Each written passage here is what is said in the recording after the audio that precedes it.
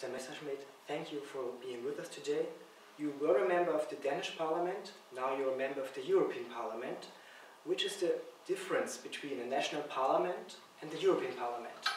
Well, I think that the fundamental necessity for a democracy is that you have a people to represent, a demos, so to speak, being the core element of demos and kratos. And I don't really see that there is any European demos.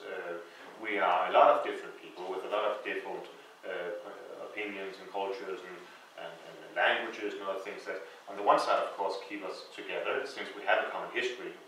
But on the other side also puts some limitations to how much true democracy you can have in such a forum as a European Parliament. So that's the major difference, I think, the concept of democracy between the two bodies, where there was, in the Danish Parliament, an immediate and direct approach to the voters. We understood each other. We might not agree with it in any matter, but we understood where we were, whereas being in the European Parliament, sometimes I have no clue what's going on in many of the bigger states, and I have no ability neither to understand nor to influence the discussion there, even though these people, the voters, for instance, in Bulgaria or Poland or Ireland or wherever, are quite influential, and then the majority within the parliament. And then, also seen from inside, there are some major differences. Of course, in the Danish parliament, we have a system of parliamentarism. That's not a thing that is practiced at all in the European Parliament. Even though it's called a parliament, there's no parliamentarism, because the Commission is elected not by the Parliament, but by the Member States, or appointed rather than elected. And furthermore, if you see many of the minority protection rights you have for opposition groups, as I define myself, in the Danish Parliament, those things are non-existing in the European Parliament. Speaking rights, the right to presenting alternative suggestions, and all these areas are things or places where I will talk about a democratic deficit within the way that the European Parliament works. So from the overall perspective, it's a cultural shock, you could say, going from what I would call a true parliament, the Danish one, or the ones working in the member states, and then to this superficial, or I would even say superfluous parliament we have in Brussels, and Strasbourg, by the way. So in your opinion, there is no European people? No, I think there are many European peoples, but not one. And that's basically what you need in order to build a democracy. You need to have the confidence and the understanding which is within a people with a common language, common history, common culture, and so on. Trying to make the illusion that you have that in Europe will remain an illusion. And I think that's one of the reasons why you see that the turnout for the European elections is increasingly going down. One of the good things about the election 2009 was actually that the majority of the Europeans choose not to participate. I think that's very encouraging from a democratic point of view, because the European Parliament is a democratic farce. So that the majority of the Europeans actually turned down to participate in this farce, I think was a good step for democracy. So the European Parliament, does it represent all European people or does not? Oh no, it does not at all. I mean, first of all, the majority, as I just mentioned, of the Europeans didn't even choose to participate in putting the Parliament together. Secondly, if you see all the crucial issues on the institutions or the institutional changes of the EU system, when it comes to the Schengen, new treaties, all these areas, there's a huge support in the Parliament among the parliamentarians in order to increase the level of power integration in Brussels, develop what Barroso recently called the federation among member states, whereas each time you put it to the public referendum, as we saw it in the Netherlands with the constitutional treaty, we saw it in France, we also saw it in Denmark actually in the 90s and 2000 when we rejected the euro. Then there is quite a reluctance, or you might even say skepticism within the population. So there are huge differences between what the peoples of Europe want and then what this minority elected group that is in Brussels, that they are in the direction they're driving Europe into. The European Commission wants to facilitate the privatization of public water supply. This could force Austrian communities to privatize their water supply. How can the Austrian people defend themselves against this pressure? Well, first of all, I very much agree that that's a thing you need to defend yourself against, because when it comes to our crucial infrastructure, not only water supplies, but also like airports or facilitating energy supplies or even the highways, I think it's crucial that that cannot be bought by a private company of which you have no control whatsoever. It's important that these issues, which are of an importance to all citizens in the country, are on public hands, so to speak. I very much fear, for instance, that Gazprom or some Arabic company bought up Danish energy production company, for instance. And the same thing goes, of course, when it comes to water supplies. So the second part of the question is, what can we do about it? And there are several things. First of all, of course, we need to fight it politically. The Commission, I think, is not as strong as it has been. The Commission does know that the foundation of the Union is trembling. And therefore there are, I think, good chances in such a core issue to argue that this very ideological liberalism is a no-go for us. We don't want it.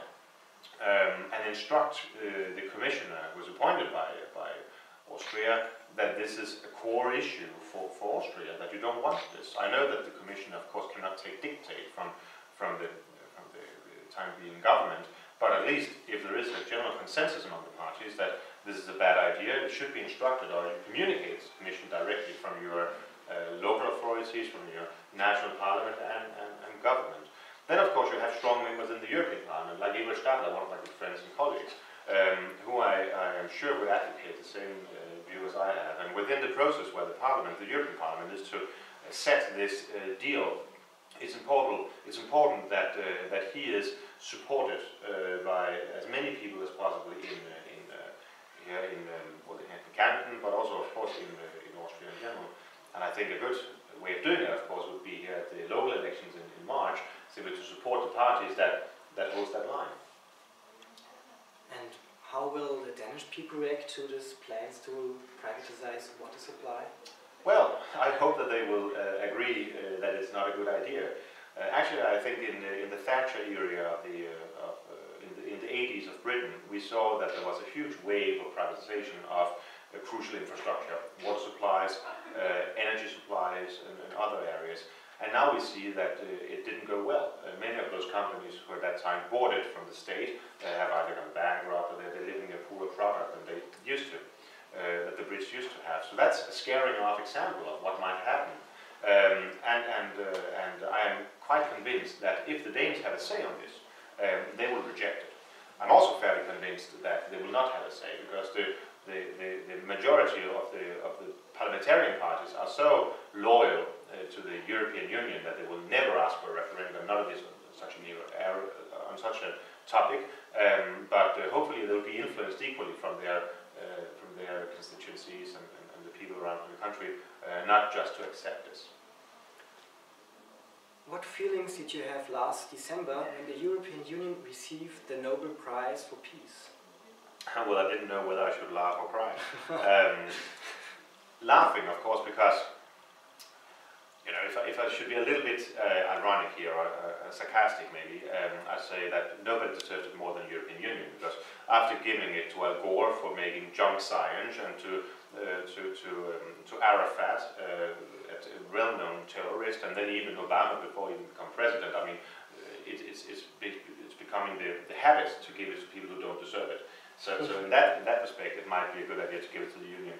Seriously speaking, I think it's extremely ironic that in the time where the Euro project has created a lot of turmoil, and maybe even situations that resemble civil wars in some of the Southern European states. What I see in Athens right now is very scary. I think that was something that we didn't hope to have in the European continent. People in severe fights with the public authorities. Because of this austerity policy that is necessary if we need to keep all the member states within the euro, it's ironic then in that state of time and mind choosing to give the EU the Nobel Peace Prize. If somebody, some political organ, wants to have the Nobel Peace Prize. I think it would be much fairer to give it to NATO, for instance. I know that Austria is a neutral country, but at least to my country, which is not neutral as such, we should have been in certain areas of time, but certainly we have not chosen so. NATO has been the organization that's kept the peace in Europe, or the transatlantic cooperation, during the Soviet times, during the Cold War. I think, therefore, NATO would be a more obvious receiver of the Peace Prize. And in some way, it resembles the frustration, I think, not only of the European Union to see that Barroso and Borg and Schulz and all our other unelected leaders from Commission and so on go to Stockholm to receive this in Oslo, but I think it also resembles the what could you say, feeling of despair within the elite of the Nobel Committee, because the Norwegians are constantly rejecting the pressure from this elite to become a member of the European Union. So what can this elite do just to show that they're bona volante? Well, of course, they can hand over the prize to the Union. So I think there are two sides in this matter. But overall, no, I think it's ridiculous and undeserved. It's good marketing for the European Union. It's better marketing for the Union than it is for the Nobel Peace Prize Committee, I would say. Imagine the United Kingdom leaves the European Union. Which consequences would appear?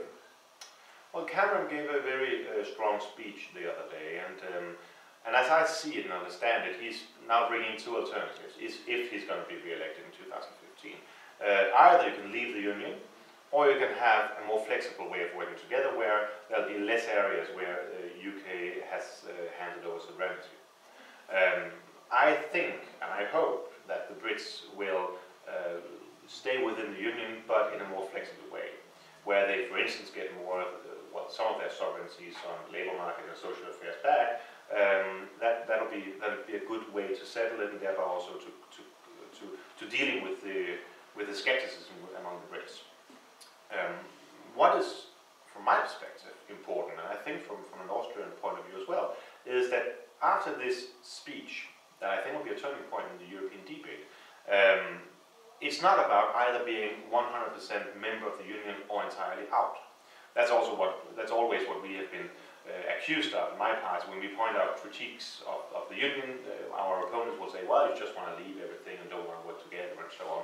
But now there's actually a way of being in between of these two extremes, 100% with or 0%. Now Cameron has introduced the possibility of maybe in some areas participating 100%, but in other areas not at all. And I think that's going to be great. I think that's going to be a European Union which is not going to be more efficient, thereby in a position to tackle some of the challenges that Europe undeniably has in a global world, but also will be able to embrace the population in a way that's never been done before. Because some states in Europe might dream, or the populations might dream, of a federation, like Barroso apparently does. I mean, I don't know whether the Portuguese follow Barroso on that. If they do, let them have it. I mean, I will not stand in the way for a federation among Portugal, Spain and the French, if that's what they want. But I'm quite convinced that the Danes and the Finns and the Swedes, they don't want to be a part of the federation. So, does that mean that we can do nothing together? Of course not. It just means that there must be certain levels of integration. And that, I think, a more flexible way of working together, where you respect the differences among the member states and you could say the commitment of integration among the different peoples in the states. That's a great thing, that you begin now to respect that instead of just doing, as the Commission has been doing for now tens and tens of years, just ignoring the growing skepticism in the population. So in that sense, I think that Cameron's speech was a good thing, a good step forward for Europe. Actually, I think he's done with that one speech more for democracy than any of the 26 other leaders has done for democracy for the past 10 years. But of course, it also opens the possibility of UK leaving EU. I don't think that would be a disaster to the UK. But for me, also representing a smaller country than the UK, the idea of having an alternative between the two extremes of 100% or 0%, it's very attractive. So from a narrow, point of view, from my own perspective, I hope that it'll be possible to renegotiate and settle in that way. Do you see any chance to change the Lisbon Treaty in a way that there's a more flexible cooperation, just like you just described? Well, the nobility of Brussels, if you could call it so, the Commission and the Parliament majority and so on, they have certainly shown that you can change the Lisbon Treaty, since they've done so multiple times since it was taken into force in December 2009. First by the threshold of how many members you could have in Parliament, and secondly, more importantly, also on the general liability to other Euro countries and their debt and so on. So you can certainly change it. The relevant question which you pose is, of course, can you change it in the other direction, going for less power to Brussels? And that's going to be interesting to see. But when Rompuy recently brought out this blueprint of his, and when Barroso talked about his federation, and the papers we now have from the Commission and the Council, it's obvious that they will need to change the treaty. There will come a new treaty, and that treaty obviously will be the foundation for the federation. I don't know what it will be called, but it will be a new treaty. And negotiating that treaty, Britain has the right to veto. And if Britain vetoes, there's nothing that Barroso or the 26 countries can do about it.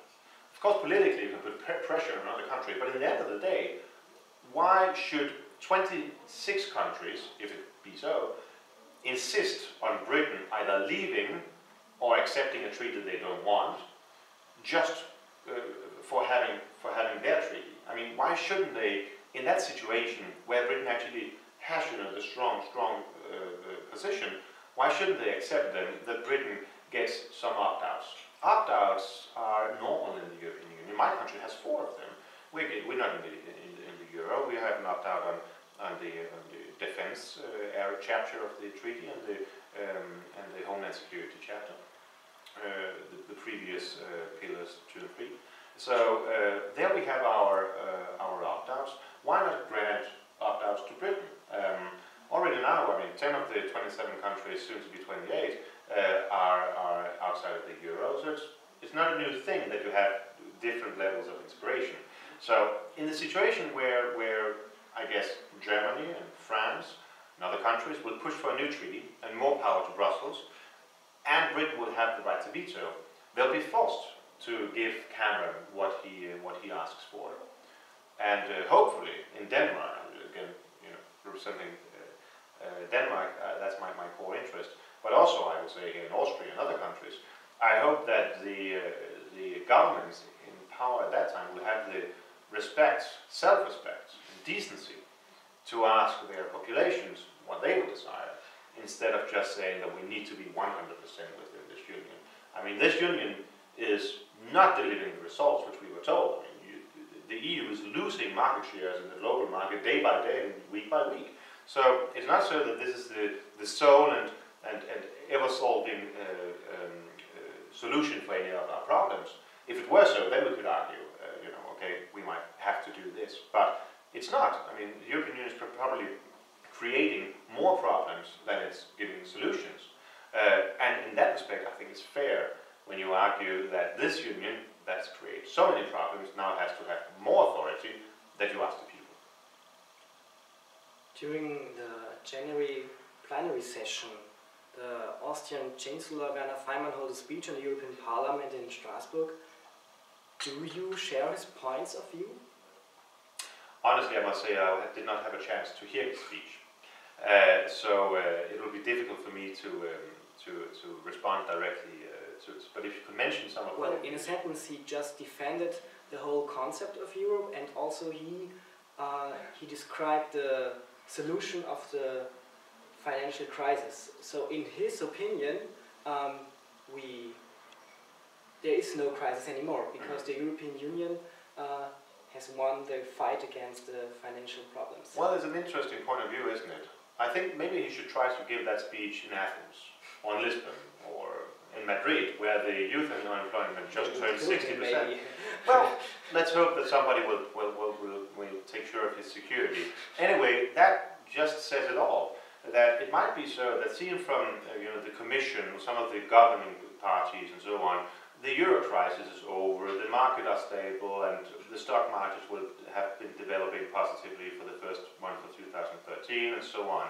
But out in the real life, where it really matters for the people living under this euro regime, the crisis is certainly not over.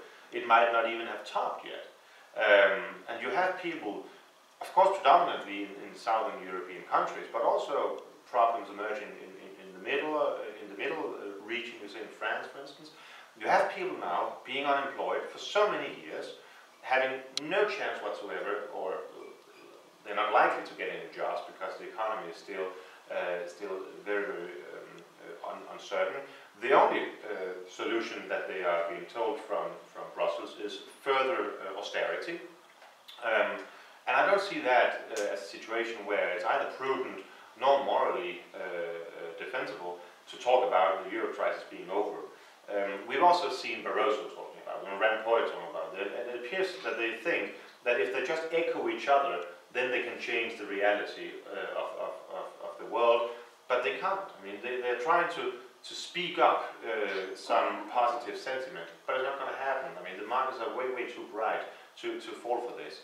And I must say that I think it's an ignorance and arrogance that we probably have not seen in Europe, well, I can't even remember since when, that just for an ideological reason, these people maintain in their protected, glasses, palaces of glasses in Brussels, they maintain this idea that the euro must be preserved, in despite of the fact that it has huge, huge human impacts and consequences.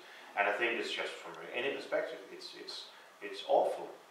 It's obvious that countries like Greece and Spain and others who have had it as an active tool to devaluate each time there was an imbalance between their and the German economy, if you take that tool away, the consequences will be enormous. And just to think that because the ideology of Europe, the euro is good, you can ignore the human consequences. It's such an arrogance that I don't really know the right term to use. And if that's the speaking of your chancellor, I must say that I had, call me naive, I had higher hopes for Austria than that. In Austrian media they said concerning the Feynman speech, oh, it's such an honor to be invited to Parliament in Strasbourg, and the deputies the members of the European Parliament in Strasbourg, they said, oh, it's such an honor that there is a chancellor coming to us. So everyone pointed out it's an honor to be here, but... Well, I don't know how much of an honor it is. I don't want to enter into any argument with your chancellor, but it's quite common, to have foreign leaders or leaders from other EU countries to address the crowd in the plenary. What I think you should do, and this I say without actually knowing the answer, it's always very dangerous for a politician to pose a question without knowing the answer. But what you should do is to check on the internet how many parliamentarians were actually there. And I'll tell you why. Because you mentioned early on when the Union got the Nobel Peace Prize. And I've been, hearing for weeks and weeks how great this was. Danish media and European media and French and German and English and all of it. So I thought to myself, all right, I'll go down to the plenary. I was in Strasbourg when this official ceremony was there. I went down and it was almost empty.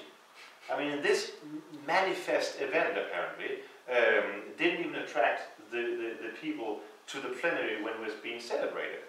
And I think that said more than 1,000 words. So if it is such an honor, well, try to check the internet and see on the streamed video how many were actually there to then participate in this honor. My guess would be that it would be fairly limited.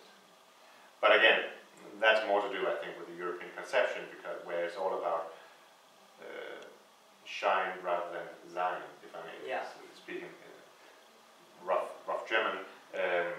That is more to do with the EU system than with your chancellor. So So, as a member of the EFD, you maybe could explain to us why the Austrian Freedom Party so far is not a member of the EFD? You know, when we, in 2009, after the elections, formed the European Freedom and Democracy Group, we had many applications from other parties, among others the FPO. And I took upon me also to get to know these people. I hadn't met them before, and I felt, all right, let's see what they are like. I knew, of course, the reputation from the saying, but on the other hand, you know that any conservative party advocating in favor of a national state and so on would be screamed out to be racist and xenophobic and whatever. So you can never really trust any rumor. But after getting further into this party and seeing their total neglect of the policies from the 40s to the 40 to 45, to see the behavior of especially Stadler, posting on Facebook pictures of, well, people can look for themselves, but that are things that I thought actually belong to a past that we should not forget, but we should definitely turn our backs to. I just came to the conclusion that this party does not belong in any fraction where I am. And luckily, that view is shared by the vast majority of the EFD group. That being said, Velden, which I think has a very good representative in Brussels by Ewald Stadler, I would very much welcome in the EFD fraction. This is something that we discuss sometimes very enthusiastically within the group. And I think everybody will know, or at least if they don't know it, they could check it out and thereby know it, that the Italians have a strong affiliation to the FPO. And apparently Italian politics is more flexible than other countries' policies. And that's fair. I mean, as I said before, we have differences and so on. But when it comes to the FPO and their way of presenting themselves, constantly flirting with something from the Nazi period and some things like that, I think it's disgusting, and I will certainly not have my name on it. So I veto it, but I'm not the only one who vetoes it. I think we had, out of the 10 or 11 delegations in the group, when we have discussed it, I mean, it was only one or two, whoever said that it would not be a problem. As I see it, that's how it is. You know, of course we can have differences, but there must also be a core that keeps us together. And therefore, to me, parties like Jobbik in Hungary, Front National, FPO, that I think belong to the same family, that's just another planet. I mean, there must be some fundamental shared democratic and freedom values that we must have in common. And we simply don't have that with the FPO. Having something in common that is also valuable for the European peoples, which is the common values of Europe, because Turkey people, they also would like to join European Union, but so far they didn't because of different problems. But what is the identity of Europe? Well, very basically, I think it's what came out of the Renaissance and the beginning of actually separating the religious and the secular powers. Where, of course, for a long time we had monarchies that claimed the power from God and so on. But in the very thinking of the society and the way that afterwards the free constitutions were written and so on, there's a clear separation among the religious world and the secular world. That, I think, keeps us together. That way of looking upon the world, and that's developed the Magna Carta and the ideas of individual freedom rights for every citizen and so on. And that, of course, totally contradicts with the Muslim world. Here also Turkey, which, though as probably the only losing power in 1918, actually benefited from being on the losing side, because what that led to, of course, was the downfall of the caliphate, and then the Kemalism. And Kemal Atatürk was a great guy for Turkey, forced a democratic process, which I think has benefited Turkey compared to other Muslim countries. Yet what we see nowadays is that the Kemalism itself is under a huge internal pressure from the neo-Islamists like Davutoglu, Gül, Erdogan, and others, who with various ways, the deep states and other ways, have been able to re-Islamize many of the authorities within the Turkish state. So just from that period of time, the last 10 years, it's quite clear that the fundamental division of religion on the one hand, and then the secular and civil society on the other hand, doesn't exist in a country like Turkey. It's simply not in accordance with any ways of reading Islam. Their politics and religion is one. So you could say that the time after Kemal Atatürk, and then until the development in the beginning of the 90s, where, by the way, Erdogan was convicted for promoting Islamistic propaganda, and I think he even served time in jail. That time of 80 years or so is the exception, whereas the time of the Caliphate and now the time of Gül and others, I think can be seen as the natural. There is a natural connection between them, and of course, in that light, Turkey doesn't belong within the European family. It doesn't belong within the European Union. It's one of the, I think, strange things of the end of First World War that the western part of the Bosphorus Strait was not dealt with in another way. Then the question, of course, is what do we do with Turkey? I mean, Turkey has some obvious advantages. They have economic growth rates that are unseen in the European Union, and of course they have few resources, and so on. We could not just turn our backs to Turkey. But I think we should try to settle our relationships with Turkey in a way which is more in accordance with reality and the real possibilities than negotiating for a membership that everybody knows that will never happen. So instead, I think we should negotiate on how do we do commerce together, or how can we exchange students together, and things like that. That I think would be mutually beneficial and at least more realistic.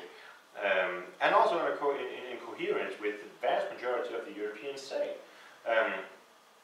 As I understand it, your former Chancellor Schüssel asked for a public referendum here in Austria if it ever came to that you could conclude a negotiation. I think that's fair, especially since the Austrians was the last power rejecting by force the Turks. The same promise has been given to the French. Everybody knows that the French and the Austrians will reject this. So why negotiate for something that in the best of all days can only be a disappointment?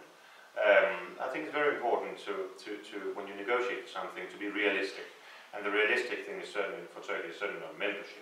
I think even the associated agreement they have now is a problem because of the privileged rights to migration that Turks have and Turkish families have.